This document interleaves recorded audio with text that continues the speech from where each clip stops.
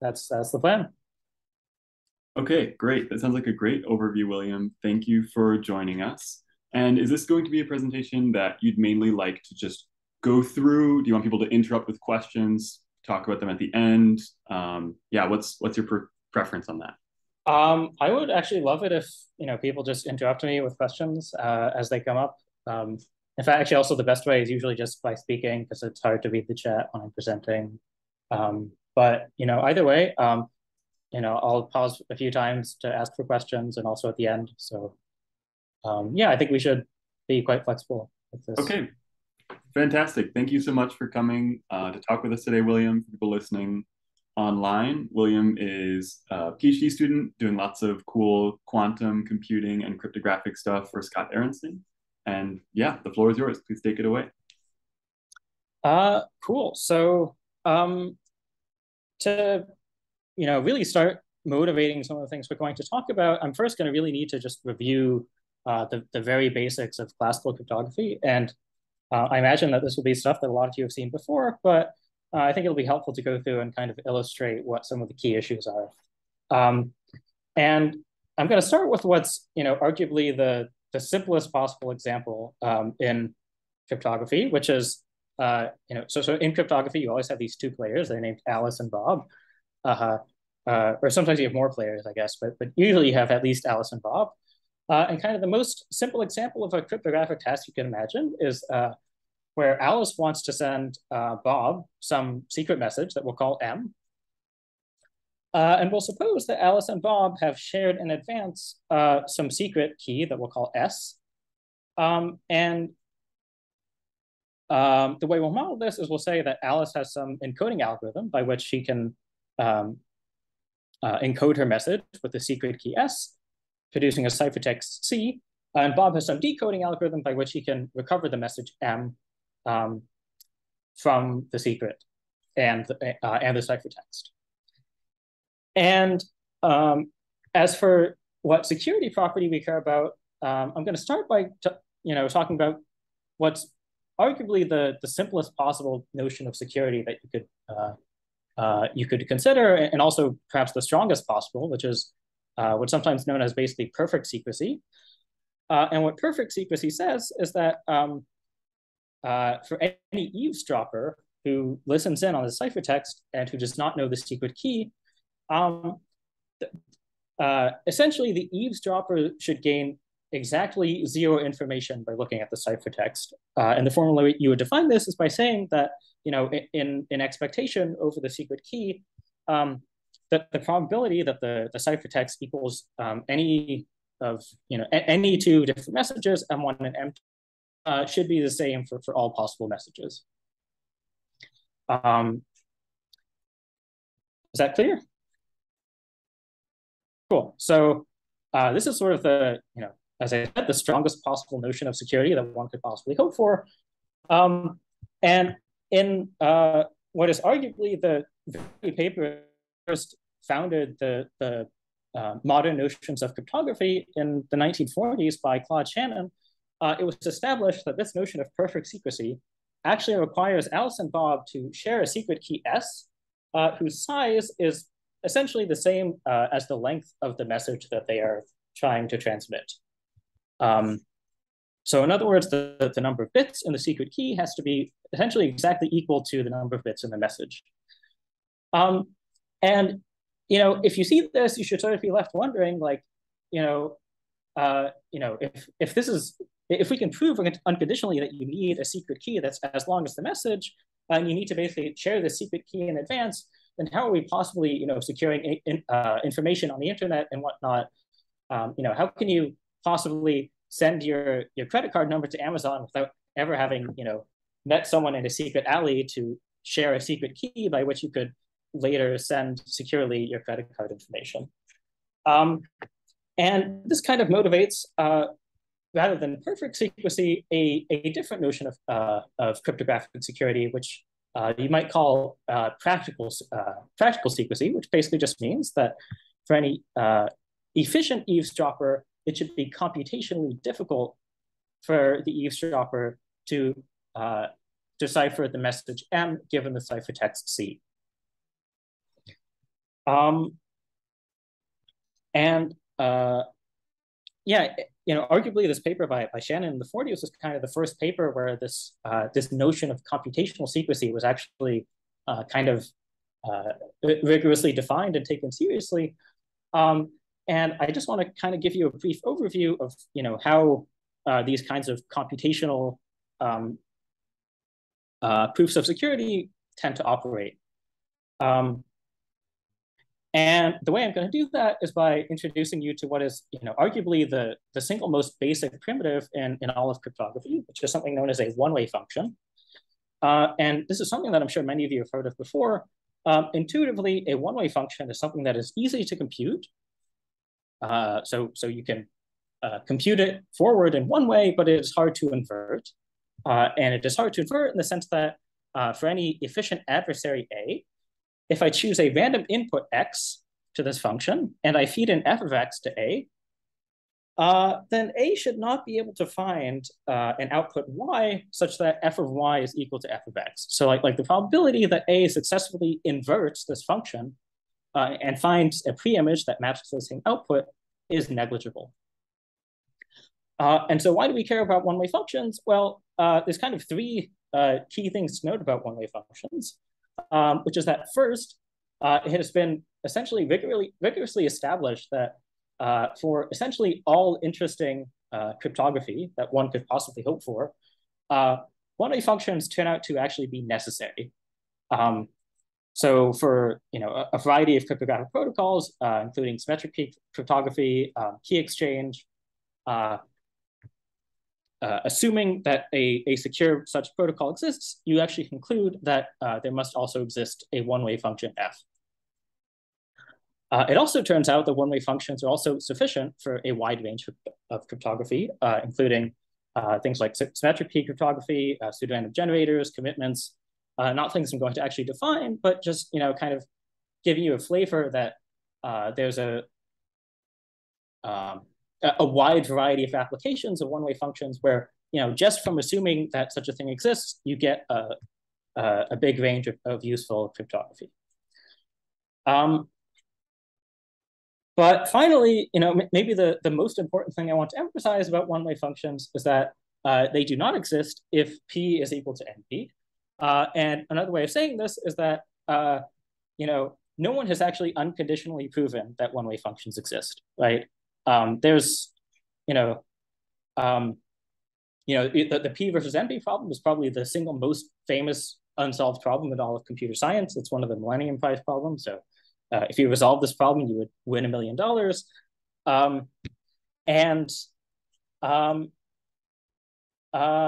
Yeah, the existence of one-way functions is actually even stronger than the existence of a separation between P and NP.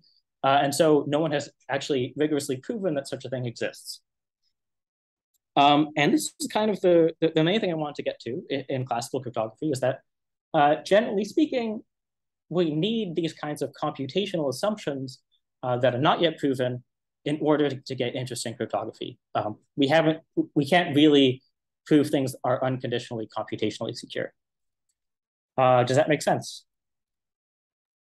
To be clear, though, you still have one-time pad, regardless of P versus NP, right? The one-time pad is unconditionally secure, but again, you have to share the secret key in advance. But if you want like even the remotest amount of compression, then you need it.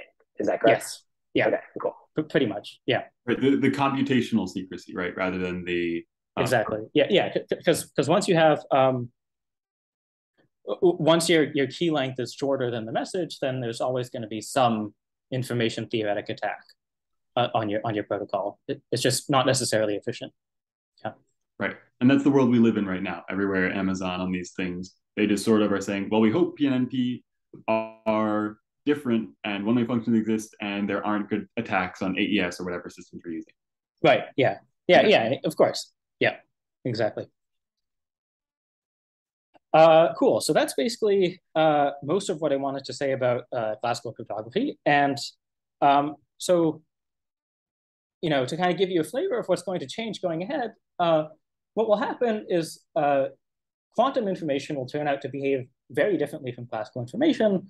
And as a result, it'll actually turn out that for certain protocols, we can actually achieve things using quantum states where one of two things can happen. Either we can achieve something that's just, provably impossible classically. So there's things we can do quantumly that we just can't do classically. Or another thing that can happen is that we can do things quantumly where we can prove its security unconditionally, whereas classically we rely on these sorts of computational assumptions. And that's going to be the kinds of things that I'm going to try to show you some examples of in this talk. But in order to get to that, I'm going to have to first give you kind of a brief introduction to quantum information. And in quantum information, unlike in classical information, so in classical information, sort of the basic unit of information is the bit, a 0 or 1. And in quantum information, the basic unit of information is a qubit. So what is a qubit? Well, informally, a qubit, all it is a two-dimensional vector with complex entries whose norm, whose norm or its length is 1. So the sum of the squared absolute values of the entries should be equal to 1. So it's just some column vector alpha beta.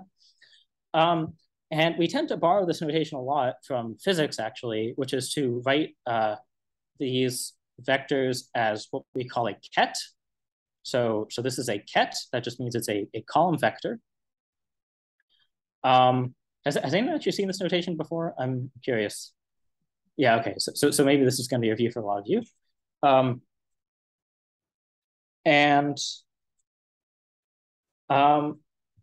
To see how this kind of generalizes classical information, we usually define two kind of canonical quantum states, which are the ket 0 or just 0 and 1 states. So 0 is just the vector 1, 0, and 1 is just the vector 0, 1. And if we use this ket notation that we have up here, another way of saying this is that you can just write psi as a linear combination of the 0 and 1 vectors, right? So in this case, another way of writing psi, instead of as this column vector, we just write it as alpha ket 0 plus beta ket 1. Another important piece of notation is what is sometimes called a bra. So this is, you take a ket and you write it backwards. And all that denotes is that you take a column vector and you turn it into its conjugate transpose. So instead of being a column vector, this is now a row vector where I have complex conjugated every entry. And again, you can also just expand this out using the bracket notation as alpha bra 0 plus alpha conjugate bra 0 plus beta conjugate bra 1.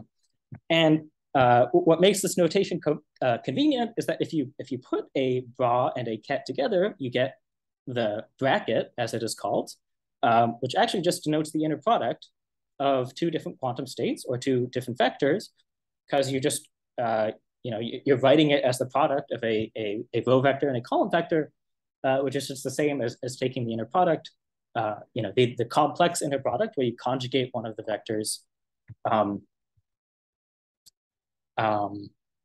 and otherwise you just take the sum of these pairwise multiplications. Make sense? Jacob and I have discussed how this is like one of the most beautiful examples of domain-specific programming language design in history. Oh yeah, interesting. Precedes PL, but the hot new thing in PL is you design languages that are for domain experts in that field so that it matches their intuition. And this is basically that, right? It's like a phenomenally good syntax for the calculus of dealing with the math of quantum stuff. Oh yeah. I was thinking about a similar thing just now, like Dirac or whoever made this notation. It's like, yeah, it's cool to put such a visual emphasis on, and you're going to want to inner product things a bunch. Otherwise, your computations are going to become horrible. Right. Yeah. Like when you work with this notation enough, you kind of get to a point where even just working on things in linear algebra that have nothing to do with quantum states, you'll find it more convenient just to use this notation. It's kind of fun. Yeah. Cool. So what can you do with quantum states? Well, arguably the most important thing you can do with a quantum state is you can measure it. And measuring a quantum state is always done with respect to an orthonormal basis. So for 2 qubits, or sorry, for 1 qubit, an orthonormal basis is always just basically a pair of 2 quantum states that are orthogonal. And when you measure in a basis, what happens is the quantum state will collapse onto one of the 2 states via something that is called sometimes the Born rule, where the probability it collapses onto one of these vectors, let's say vi, is exactly the squared inner product between psi and that vector. So to give an example, if you take your state psi and you measure it in the 0-1 basis, you will see either 0 with some probability or 1 with some probability. And the probability of seeing 0 or 1 is exactly just well, in this case, alpha, the absolute value of alpha squared or the absolute value of beta squared. I realized one thing I forgot to mention, which is not really that important, but these things, alpha and beta, are sometimes called amplitudes. And these amplitudes are basically, they sort of play the role of like square roots of probabilities, right? Because, when you take a state and you measure in the computational basis, the probability of seeing any particular basis vector is exactly proportional to the square of these. And believe it or not, we already have enough tools to see one of the kind of striking, well, yeah, I guess you could say one of the striking phenomena that appears in quantum information that doesn't really have any meaningful classical analog, as far as I know, and that is actually the uncertainty principle.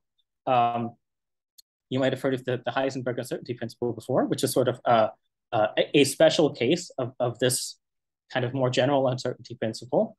And the uncertainty principle basically just observes that the more that your quantum state psi is determined, its measurement outcomes are determined in one basis, actually the less determined it will be in a different basis. So I'm actually going to try to give you an example of this to illustrate what I mean. And this example is going to involve 4 states. So first it's going to involve the 0 and 1 states that I had before, which as before are just the 2 kind of standard basis vectors, the x and y coordinates.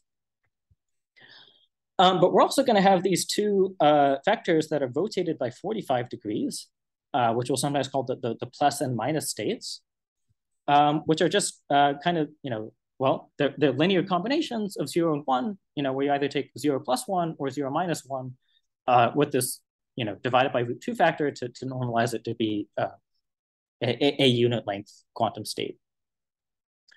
So let's say we look at psi being the 0 state. So as before, we established that if you measure the state in the 0-1 basis, you will basically always see the 0 state. You'll always see the 0 outcome. So in other words, measuring psi in the 0-1 basis always produces a completely determined outcome, right? You'll see 0 with probability 1. But if you measure psi in the plus-minus basis, you will actually see a completely undetermined outcome, where the probability of measuring plus or minus will actually be exactly 1/2 for both plus and minus. And this is just via simple computation. Again, we recall that this corresponds to just the inner product of these 2 vectors. So the inner product is of 2 vectors that are 45 degrees away from each other is exactly 1/√2. And then when we square that, we get 1/2. And this is true for both the plus and the minus vectors with respect to 0. Okay. But now let's say we switch, and instead of looking at psi equals 0, we look at psi equals plus. What happens is that this exactly switches. So whereas previously the 0 state was completely determined in the 0-1 basis and was completely undetermined in the plus-minus basis, conversely, the plus state is completely undetermined in the 0-1 basis, but completely determined in the plus-minus basis. So, well, again, just to restate what's at the top of the slide, the more that some state is determined in one basis, the less it can be determined in a different basis. And as I said, this is called the uncertainty principle. That the Heisenberg uncertainty principle refers to a particular kind of uncertainty where one basis is the I guess, the momentum basis, and the other is the what is it? The position basis.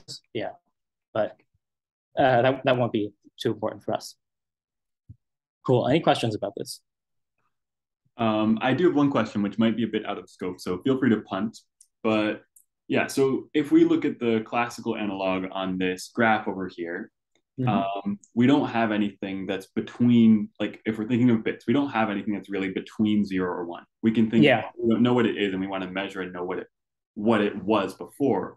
But in quantum, it's like, no, it's literally in the middle. Measurement does an operation to it and puts it along some basis for us.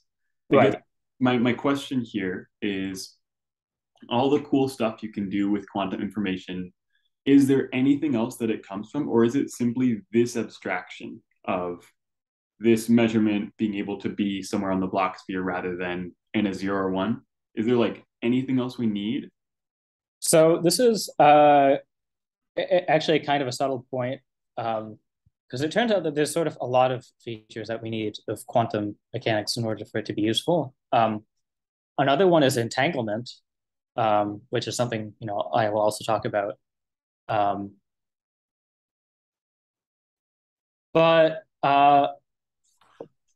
Yeah, and like also another thing which I actually am not really going to talk much about, but that is, you know, arguably even more important for kind of a lot of quantum algorithmic speedups is really interference.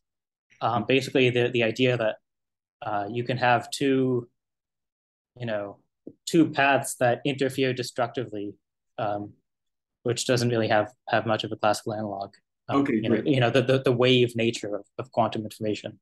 That's great. So that's an awesome answer. So you're saying this is one of, essentially, I'm sure there might be other. Yeah, it's one of many properties that distinguishes and is also kind of key for a lot of these. I'd say the three big ones. You're teaching us one right here, entanglement's another, and then interference is a third that we won't get into. But it's essentially, yeah, there are only a few like key concepts before you can start trying to.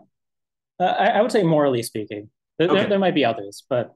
Okay, cool. Morally speaking, yeah. Okay, thank you. That's great. Yeah. Cool.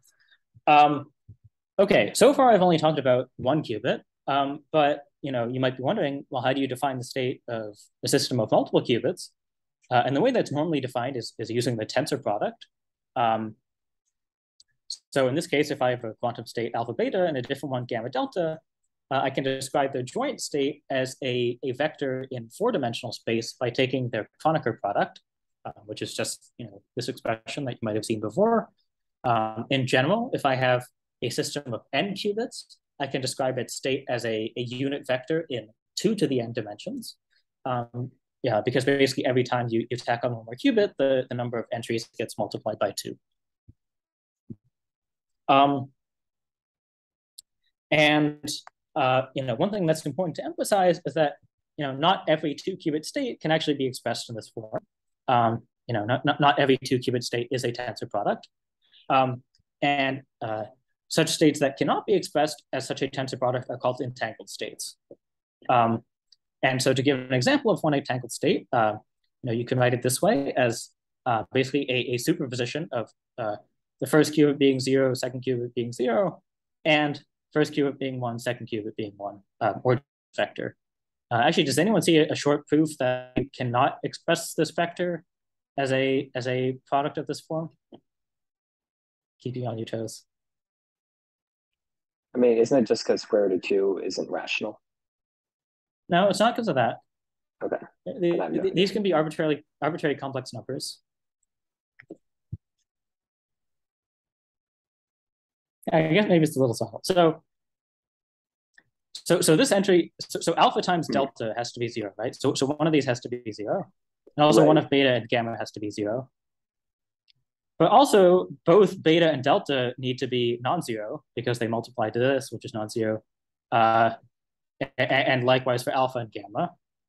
And that basically gives you a contradiction because you get that like all these things need to be non-zero, but they also need to be 0. Yeah, that's it. Cool. And okay, there was one other useful property of quantum information that I wanted to mention, which is something that is known as the no cloning principle. which just says that there's no physical procedure that takes one copy of some state psi and maps it to two copies of that same state. Where again, two copies, that just means I have alpha beta tensor alpha beta, which is this column vector. And it turns out that there's actually an extremely simple explanation for why this is the case. The reason is that it turns out that all physical operations that you can apply to a quantum state are linear operations.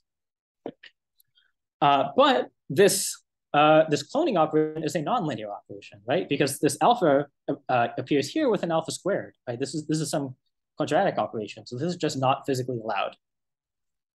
Does this make some sense?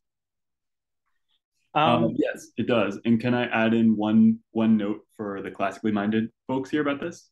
That's okay? Or were you going to say something more? No, it's good. Yeah, so this is something that took me a while to understand at first, because I'm like, oh, if you have a specific state set to a certain value that we know, like for example, it's not entangled, let's say it's the ket1 state, you can still construct another state. This isn't talking about making more states that you know of. You could have some factory that creates a whole bunch of identical states. Right. Like if psi is known, then certainly right. You could, yeah. But if it's unknown, yes, exactly. So that was the thing that always tripped me up. Yeah, and actually, to give you a hint at what might be coming next, can anyone see any applications where this might be useful? Where would it be helpful to have something where it is physically impossible to create a copy of it? Yeah, if I'm sending some information that I don't want people to make a copy of, right? Oh, okay. Yeah. Anything else? I just want to see what people think of. If you have to do a PhD and come up with something cool related to quantum information. Well, so you think like copyright? Like, what do you mean? I was mainly a joke that you're going to discover something cool from it. Yeah, I was thinking okay. Encryption like Max as well. Oh, okay. Yeah. Cool. Well, so then if you haven't seen this before, which it sounds like hopefully some people haven't, then this might be pretty surprising. So in fact, we've basically already seen enough to do what's one of kind of the most, in my view, striking applications of quantum information that was actually discovered incredibly early in the history of quantum information, which is something I'm going to talk a bit about more after I kind of tell you a bit more about this. And that is something known as quantum money. And so what is the idea? The basic idea is it is a banknote where the banknote contains quantum information with the property that it is impossible to clone that banknote to make counterfeit copies of the money. And this is something that was discovered by this guy named Stephen Wiesner, actually in the 1960s. Here's a picture of him from, I think, the 70s or 80s, and also a more recent picture of him. And what's arguably at least as interesting as the existence of quantum money itself is kind of the story of its discovery, because it was it's kind of difficult to just illustrate just how far ahead of its time it was. So quantum information as a field did not exist in the 1960s. In fact, arguably this was like the very first application of quantum information that anyone ever discovered. And when it was discovered, it was not really explained using the kinds of notation that I've showed you so far, using like zeros and ones. And indeed, I believe that Stephen Wiesner originally tried to submit this paper to IEEE Transactions on Information Theory in like the 60s or 70s, and it was rejected because they said, this isn't about information theory. What are you doing? And it wasn't until over a decade later, in the late 70s or early 80s, where finally this idea of quantum money was published in basically a news column for some computer science journal.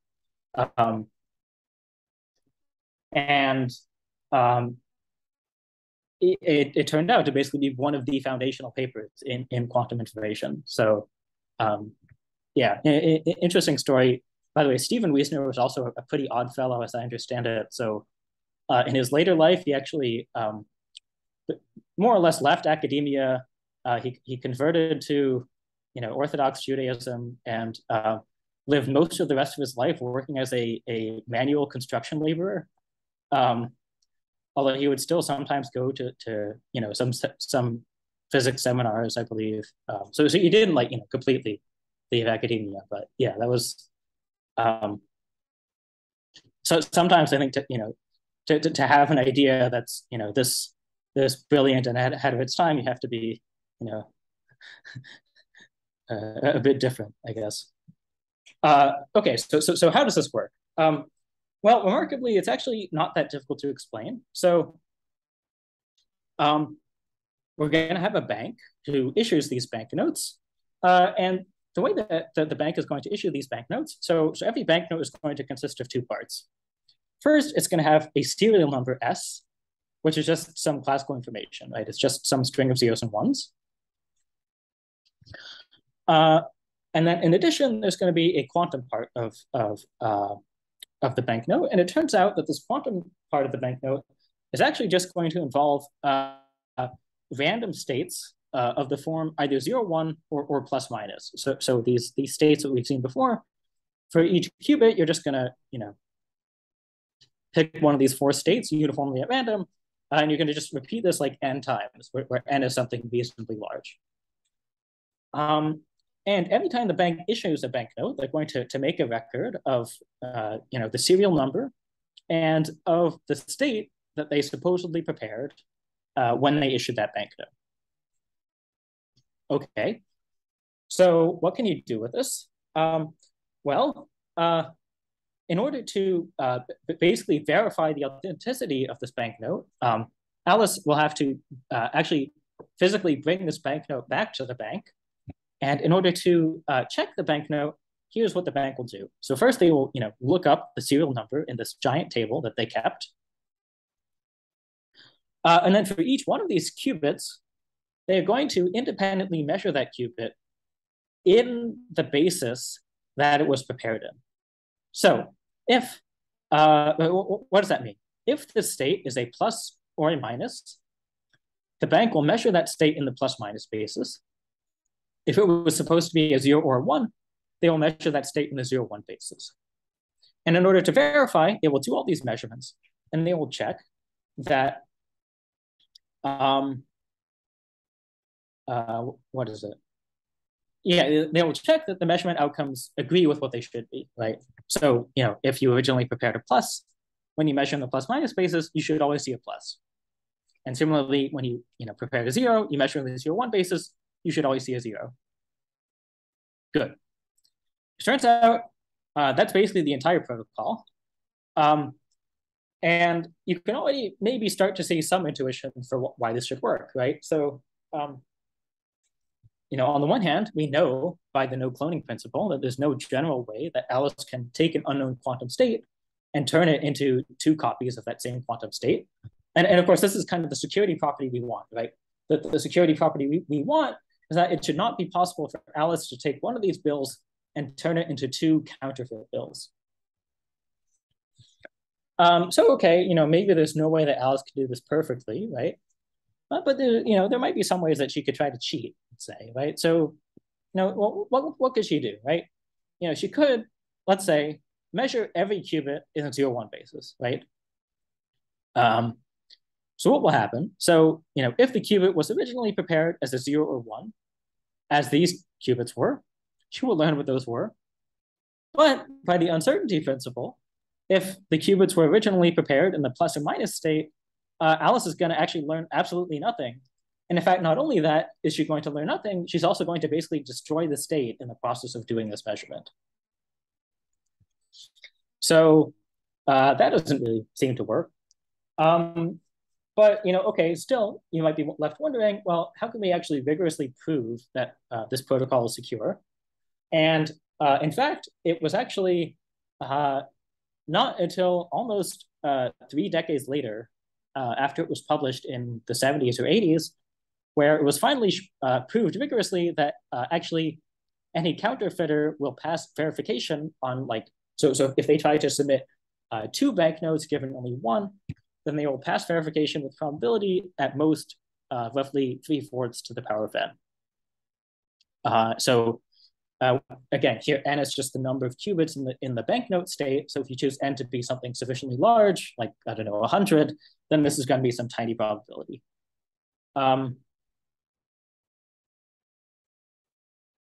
And yeah, I guess the main thing I really want to emphasize is that, unlike in the classical setting, this is not a computational proof, right? We are not assuming anything about the efficiency of the counterfeiting, right? This is fundamentally an information theoretic proof that is merely using the postulates of quantum mechanics to establish that no counterfeiter can cheat at this task with good probability.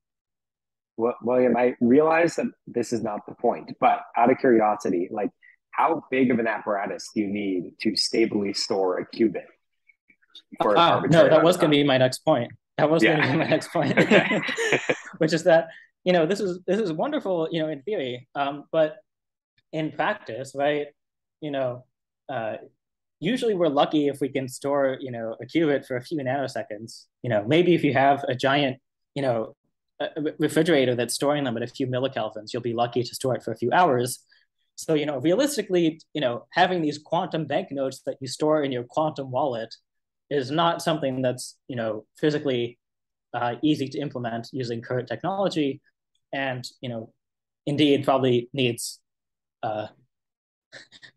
some pretty significant advances to ever be feasible. So yeah, that's the downside with Wiesner's quantum money scheme.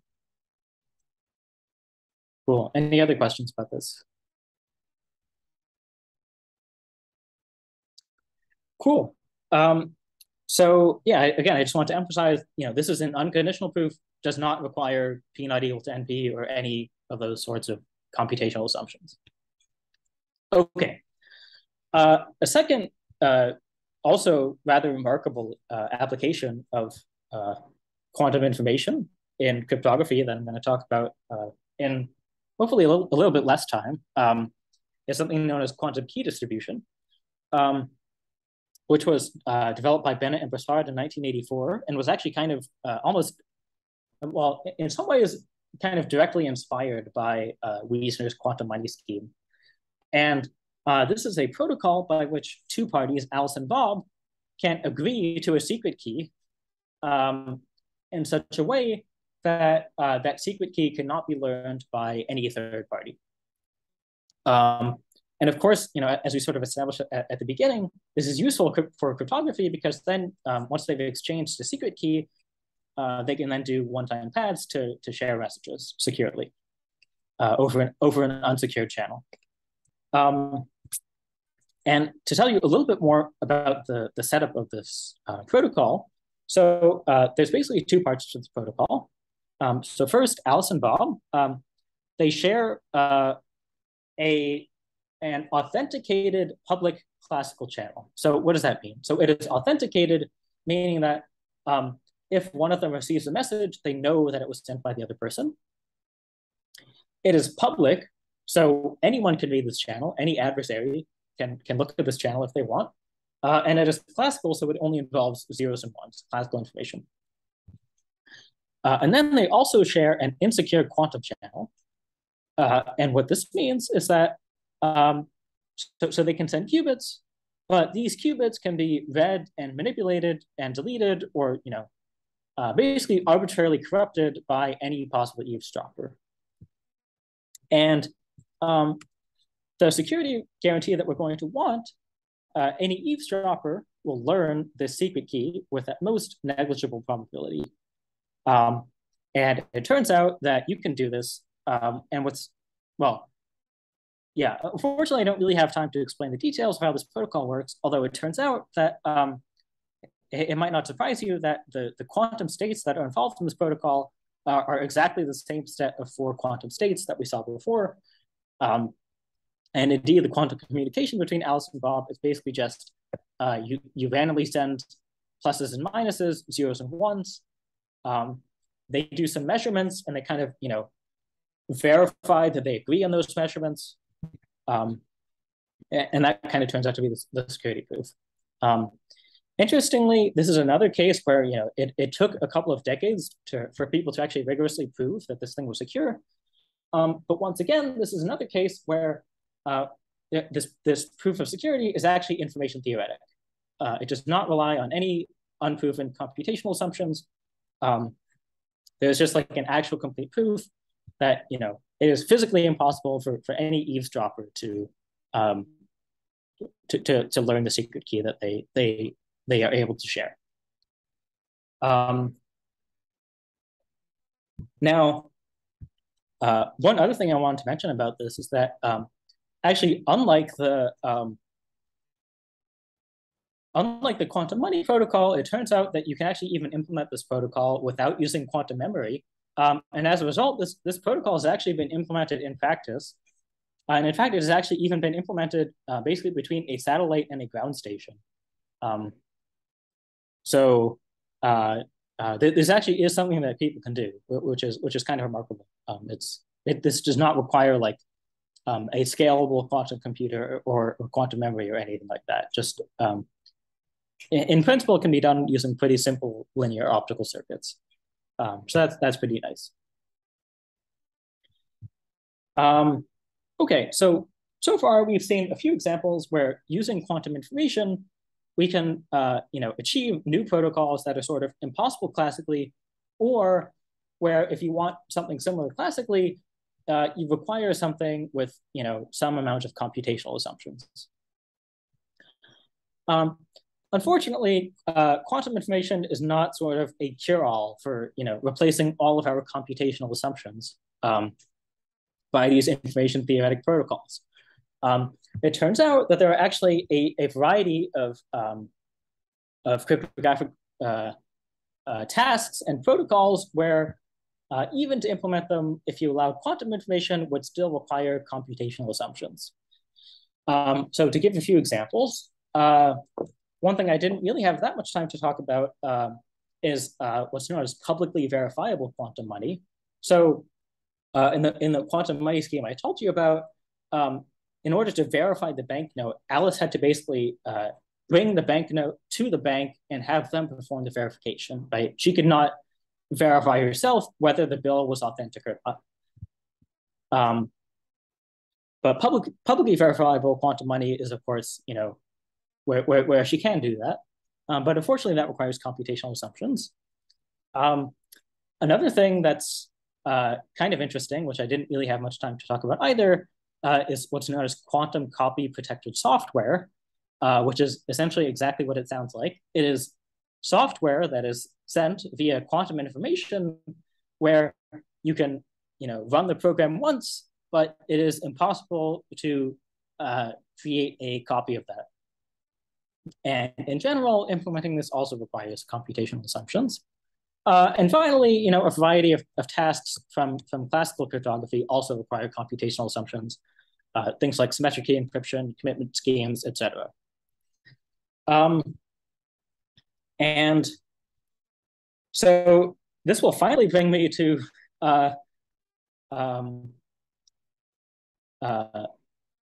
briefly talking about what I have done some research on, and which is kind of basically the goal is to relax what these computational assumptions are that we need in the quantum setting compared to the classical setting.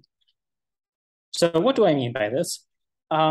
So in this very recent paper that's actually not out yet, but that should be out on the internet in hopefully a few weeks, my co-authors and I show that there exists a property of a cryptographic hash function f that has the following desirable features. First, it is useful for quantum cryptography. So you could use it to implement a variety of things like the things I mentioned on the previous slide, like commitments and signatures. It doesn't let you do all of the things I mentioned on the previous slide. So as far as we know, I don't think this lets you do like quantum money or copy protected software or anything like that. Second, it turns out that this holds for a quote unquote random function. And intuitively, all this means is that we should sort of expect this property to hold for kind of existing cryptographic hash functions like, SHA-3, what's another hash function? MD5, I don't know. These sort of off-the-shelf cryptographic hash functions, plausibly, if they look random enough, they should have this property. And then finally, what's maybe the most interesting thing is that we show that in some restricted setting, in the so-called black box setting, the existence of this property is actually independent of the P versus NP problem, right? So whereas previously, in order to get any interest in cryptography classically, we basically needed to assume one-way functions exist, and therefore we needed to assume that P is not equal to NP. Here, we're sort of giving some evidence that in the quantum setting, even for these protocols that require computational assumptions, by allowing quantum information, you can perhaps get by with some weaker computational assumptions that are sort of independent of the P versus NP problem. That being said, there's still unproven assumptions. I would guess that they probably are still not provable using current techniques, but they're not directly related to P versus NP. And that's kind of the key message of this work. Are there any questions about this? So I do have many questions. I think that's super interesting, but let me ask a silly one at first, just to rephrase to make sure I'm getting the gist of this properly. So we assume we have one-way functions in classical computation, which has its problems because that's not proven. Yeah. However, you're saying that if someone built a quantum computer with a logical qubits, ones that you can rely on, essentially, that you would be able to say, hey, you take your function that passes some threshold of being good enough, like a hash function that seems random, and you can do some modifications to it that remove the requirement or remove the requirement for one-way functions to exist. Or am I saying that incorrectly? Yeah, that's pretty much correct. Or it's basically saying that the security property you need of F is no longer that it's a one-way function. It's something weaker. It's something formally weaker. Yeah. Awesome. And what does useful mean in question one? Just useful in the sense that assuming that such a thing exists, it suffices to instantiate these protocols. Okay. I didn't go into too much detail about exactly what kinds of protocols, but things that require computational assumptions. Right. So, like for example, a signature would require that you need to be able to trust a hash function, and this could drop in for something like that. Or right. Yeah. Okay, cool. Thank you. I have other questions, but I'll let other people ask some too. Thank you for these explanations. That's really cool, by the way. William, does this have any implications for the P versus NP question, or does it just have meta implications for why we are not so enamored with that question? Because, regardless, we're sort of okay. I think I think it's more the latter. It's just saying, that there's some hope that, even if the cryptographer's nightmare P equals NP is true, that you could still get useful quantum cryptography. I mean, it's kind of weaker than that though, because again, this third point is, it's independent of P versus NP in this kind of restricted model. So, I'm not going to really have much time to talk about this, but it's something called the black box model. We like the black box model because in practice, it turns out that a lot of the techniques that we know how to use are so-called black box reductions or black box proofs. And so if we can show things do not hold in the black box model, that gives maybe some evidence that at least the most naive things you might try would or would not work. Yeah. So, but yeah, it's basically saying, you could instantiate security, hopefully, even if P equals NP. Yeah. That's super awesome. Okay, so other people, please feel free to jump in if you have questions. If not, I'll keep going a bit. Yeah, I have a question. Oh yeah, go for it. It seems to me like the main problem in computer security is human error and like social dynamics, and we have all these sophisticated math to like prove stuff is uncrackable, but like, Yeah. wasn't No, Stuxnet didn't Stuxnet happen because people like just randomly plugged in USB drives into their computers? yeah. Yeah. You're 100% right. Yeah. Okay. What are your I thoughts mean, on that? yeah, I think a lot of cryptography in practice is, the theory is great, but it turns out that like implementing the theory is really hard. A lot of times, there's all kinds of attacks that kind of don't even occur to you in the theoretical model, because the theoretical model turns out to just not really represent what happens in the real world, right? There can be these really subtle attacks where like um, you basically time how long it takes the computer to compute something, right? Like up to milliseconds, and that can like tell you some information about the secret key, right? Like you just leak information in ways you don't expect. So yeah, that's certainly not at all addressed, but by this work. Awesome. That's a great question. So I've got another one. Anthony David, please feel free to jump in if you'd like.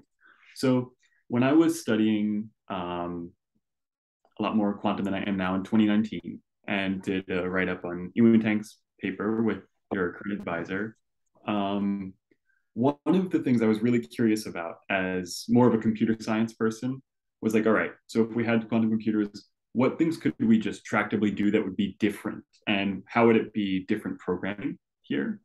And at that time, the best thing I could come up with is that, oh man, when is quantum computing better? It seems like anytime there's a problem of periodicity, Yep. you need to use Fourier transform. That's something that's better and ends up being used in these convoluted ways, in like Shor's algorithm to break the factoring problem and all these things. Is that still the primary technique used in situations like this, where you're showing we can get something provably better under some criteria with quantum than classical? Or are there other types of general techniques or like key tricks or concepts that are it's a good question. So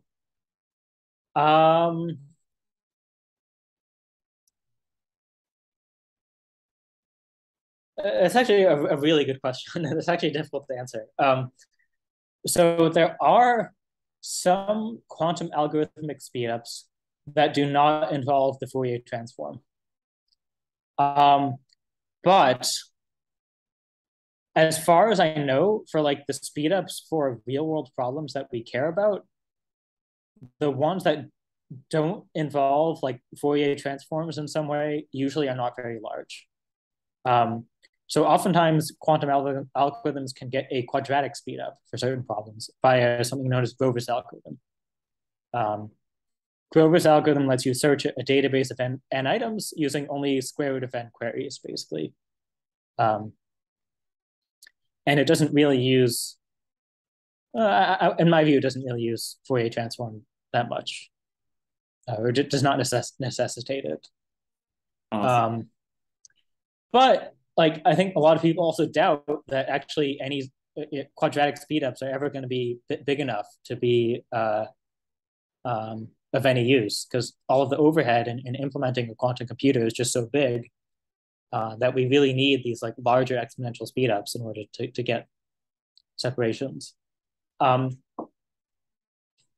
think the main place where a lot of people have hope is in like physical simulation and quantum chemistry, where if you can just simulate physical systems, estimate properties of the dynamics, that does not directly involve Shor algorithm techniques, and also is very plausibly could answer questions that we don't know how to answer today. But I think even then it's still kind of in the air how useful any of that will ever be. Awesome. That's a great answer. I have one follow-up, and then I'll give you one hard question and one easy question. You can choose if you want to answer both or just one of them. The hard one, I think, follows on with this, right? Where it's like, do you think that the Fourier transform in periodicity is so prolific because that is the best thing quantum computers can do over classical ones for some computational or theory of computation reason? Or is it just a lack of knowledge so far? I'm curious about your intuition on that. And my other question is, I think this is a fascinating field, and I'm curious what parts you are constantly curious about, or why you like it or picked this one. Oh, sure. So, okay, to answer the first question, my intuition is absolutely that there are quantum algorithms that have not been discovered. I mean, and the reason for this intuition is just that if you look at classical algorithm design, you know, so much of the classical algorithms that we have today were only developed after we actually had physical computers and could try stuff, right? And I think there's, a lot of reason to be optimistic that once we actually have hardware, there could be, discoveries of things that just work well in practice, or, we'll have new ways of thinking about things that didn't occur to us, or we'll just have more people thinking about these questions and, more eyes looking at these than we do today. So yeah, I tend to believe quantum Fourier transform is not the only speed up, but I'm also just optimistic that way. As for what I find compelling about the field, I think what really excited me about it is that it's a pretty young field. It's very easy to get into research-wise. Like, for a lot of these questions, you really need very little more knowledge than just basic linear algebra. And I enjoy that a lot.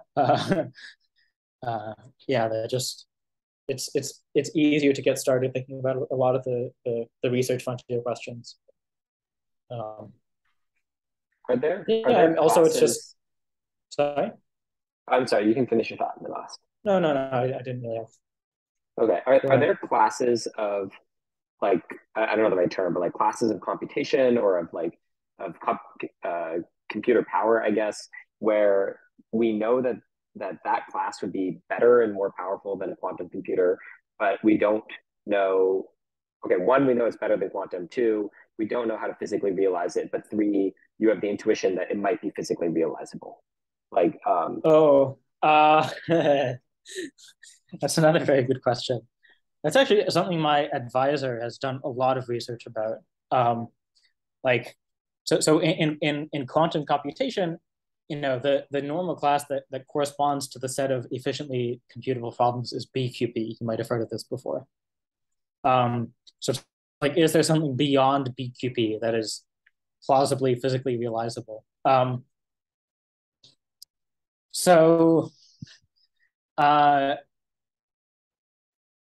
I think up until very recently, there was like very little evidence that there was anything that was physical that could not be simulated in BQP.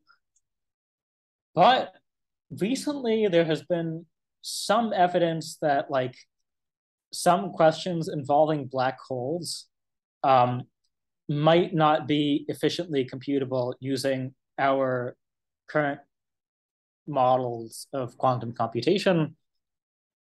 But it turns out to be extremely sensitive to how you define what it means to compute something.